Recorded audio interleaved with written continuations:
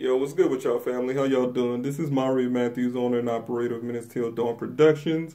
And today we are going to be discussing presidential nominee Joe Biden and his recent comments concerning the African American community. A lot of people have been, giving him that side eye because he said what he said. But what we're going to do is play this quick clip. It's not actually going to be a video clip, but it's going to actually be audio. And after he says what he says, we're going to jump into it.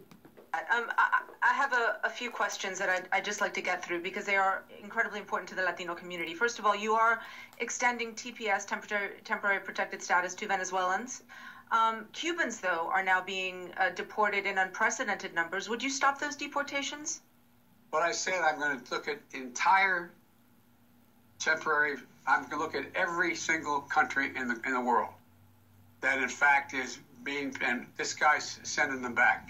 The reason why I came up with Venezuela is he's not even allowing it to exist in the first place. And so the TPS program is something I will move on the first day I'm in office to make sure that we extend it to people. We look too, for too long, we didn't get it right. But here's the deal. I think that we should be extending it. Anybody can prove that they are in jeopardy to go back to their country, and the reason they came in the first place, they should be able to stay in the United States of America until the circumstance changes in their country. And that's why, by the way, I put that program together to provide... Oh, go ahead. I'm sorry. Okay, so quick side note right quick. Joe Biden, okay, look. Everybody stutters. Everybody has, little speech inflections and things of that nature, and accents one way or another. You see what I'm saying? But I was just looking at his mannerisms and his facial expressions while he talking. I ain't gonna lie to you.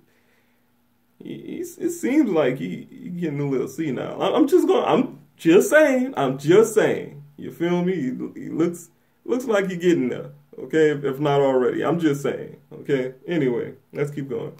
No. Are you going to re-engage with Cuba, though? I mean, I'm specifically wondering about, the Florida communities that are, incredibly interested in the Cuba issue and see status given to Venezuelans while Cubans are being deported.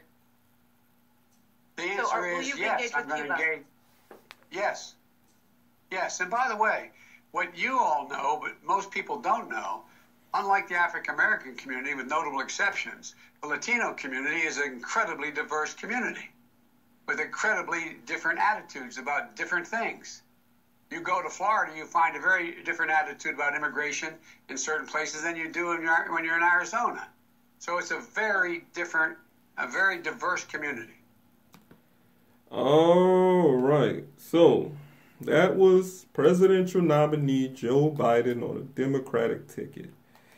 African Americans, with a notable exception, unlike the Latino community, is incredibly diverse.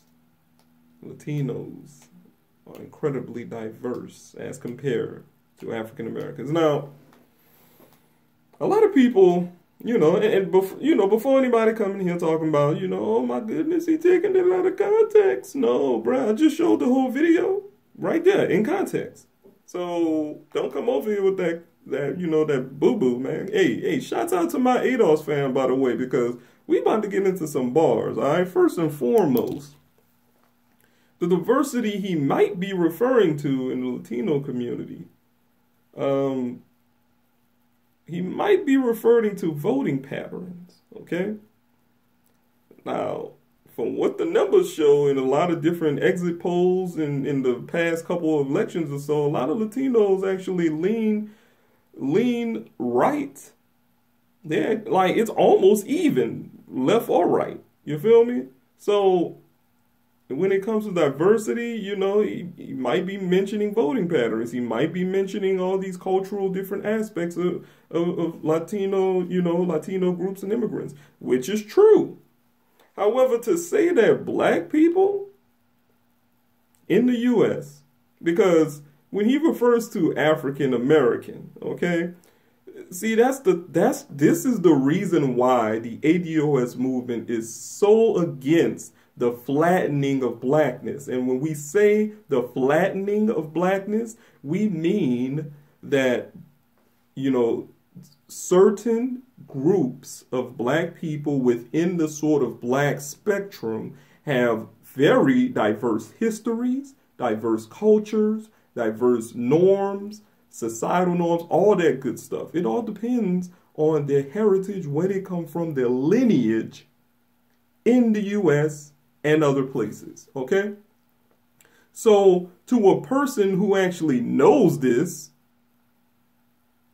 you can actually tell there's such diversity. Hell, even in the ADOS lineage, there is diversity, okay? Regionally, there are diverse things that people do, you know, who are ADOS in New York as compared to what people do who are ADOS in LA. And, you know, you could point to any region in the U.S. Now, yes, we all have our commonalities. First and foremost, we are ADOS, American descendants of slavery, black American descendants of slavery. However, to say that we are not diverse, that's kind of, you know, that's some racist stuff, bro. I ain't gonna lie, bro. You know, old habits die hard. Old habits die hard indeed. You feel me? You know, it's very, very telling that ever since the dawn of the ADOS movement and the flattening of blackness has been sort of revealed, you feel me, within the predominant culture within, you know, Western society, you know, more specifically in American society, this sort of flattening of blackness erases history, erases cultural aspects, erases people's identity. And that is the problem. That is the key problem when it comes to people's modern day interpretation of what blackness is.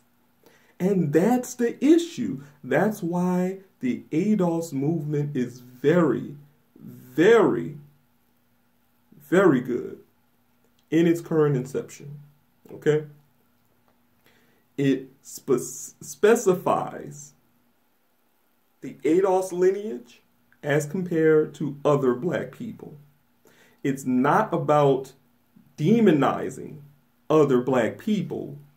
It is about bringing back a sense of understanding, a sense of clarity, a sense of specificity that makes sure that black American descendants of slavery are accurately represented in our current state in America, and to make sure that what is owed to us is paid to us.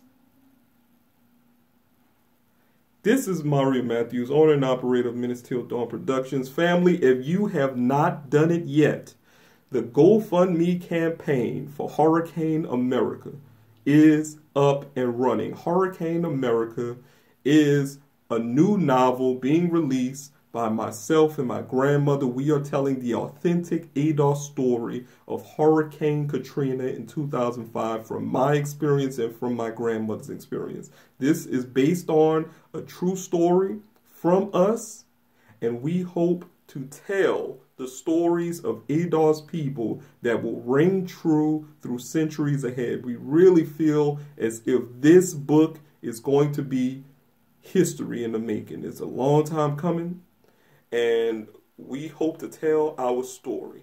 Please, if you like to contribute to our GoFundMe campaign, the link will be in the description. We really appreciate all the love, all the support from the ADOS fam and everyone in between, allies, everybody.